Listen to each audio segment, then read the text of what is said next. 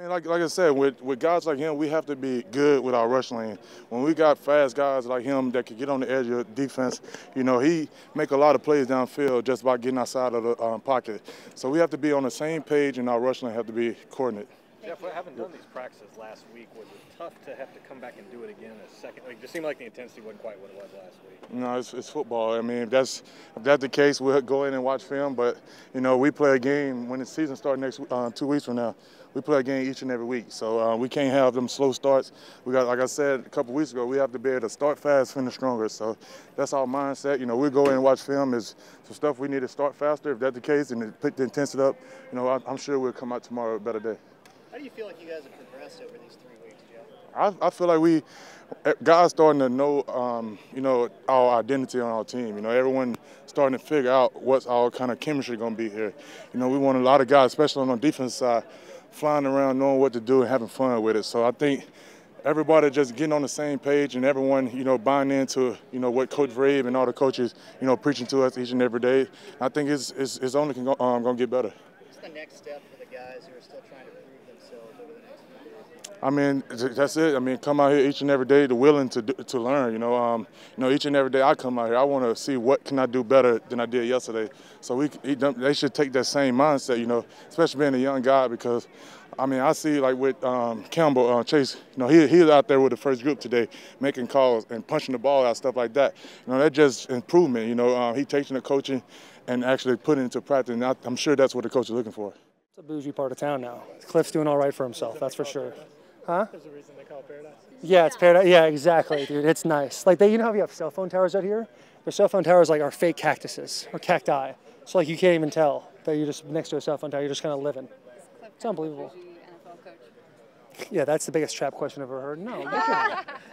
Guy's got a sweet, like one of those tropical hats you buy on the beach of Mexico. Like he looks like he's just really just adapting and coming into his own self, you know? That looks like he's really doing his thing. How do you feel like the energy was today? It seemed a little bit different from the Tampa Bay game? Yeah, it was a little different. It was a unique practice today. I thought us as an O-line came out, you know, up and down, and then picked it up in the middle, and then it was, you know, we got to be better, and it's kind of one of those things you can't take these days for granted, so we got to keep going. Is there a heightened sense of urgency because this is the last week of the preseason? It's a heightened sense of urgency because the season comes fast. And when you're here, you're prepared or you're not, as I found out last year. 2-minute disjointed line everywhere. Unhappy with the day overall based off that? Yeah, I think I just alluded to the fact that we had to be better. And so 2-minute, you know, when I'm in, I'm playing one position. And so I need to make sure that I take care of my own job. I'll have to see the film and see how everybody else did and make sure that we clean up any errors we have. The good news is, you know, there's time, and that's what these joint practices are for, is getting out there and getting going and understanding where you're at. In some ways, facing another team and having some of the struggles today, can that be, I don't know if it's an eye-opener, but is it nice I would not build this up into too much. It was a practice. I think we did some really good things, and there's some things we need to work on. There really wasn't. It wasn't like we were just like, it was a massacre, like the Boston Massacre or something like that, and we're just standing in a line waiting to shoot our muskets and getting shot first. Like, it's not, it's a little history lesson for you.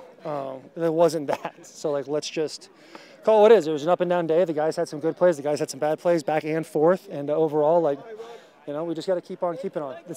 At this point in camp, it's not about, like, we have to do everything perfect. It's like how you fix one little thing and then move on to the next. We just had to work on plastering and staying on our guy as Kyler scramble around and run around, and I feel like it was good for us to work our eyes and techniques. Caleb, saw that you got a couple of one-on-one opportunities with DeAndre Hopkins. Just being able to go up against one of the best receivers in the league, just how beneficial could that experience be? I mean, I feel like it's extremely beneficial to be able to work with guys that have proven to be elite players in the NFL, and then to be able to make plays on them, you know, is a good confidence booster, and just, you know, some motivation to keep pushing and working hard, going in the right direction.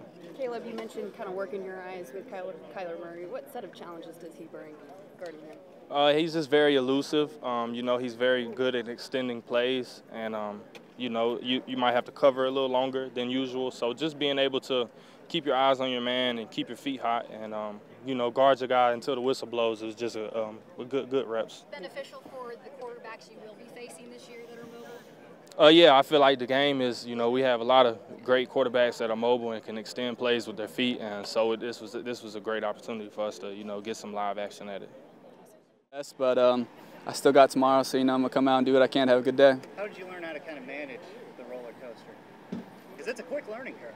Yeah, I'll just say, my dad and coaching staff at UCLA, we had it tough there, and my dad always told me, control what you can control, and you can't control what happened in the past. The only thing you do is keep going forward. What's this final week of preseason, obviously? What's kind of your goal for the next few days leading up to the game and then in the game? Yeah, just keep getting better every day, and then come game time, help my team by making some plays, make some blocks, make a couple catches, and obviously win the game. So that's what's most important.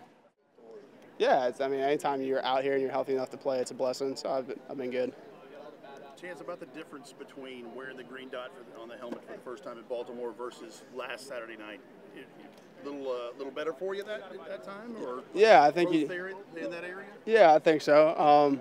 That's new. I've had it in practice, but then when you get in the game, it's a little bit of a different deal. But just trying to take these things that you learn and try to carry them along, so you don't make some of the same mistakes, and some of the things that you note or that you kind of take, just think about during the game, try to bring it over to the next one and try to keep improving. And you got a lot of reps. You guys, there's only 3 inside linebackers up last week, man. Yeah. You and Joe, and you guys had a lot of snaps, man. Yeah, Joe gave me and me were getting a good rotation going there, so it's been fun. Appreciate it, Chance. Thank you. Thank you.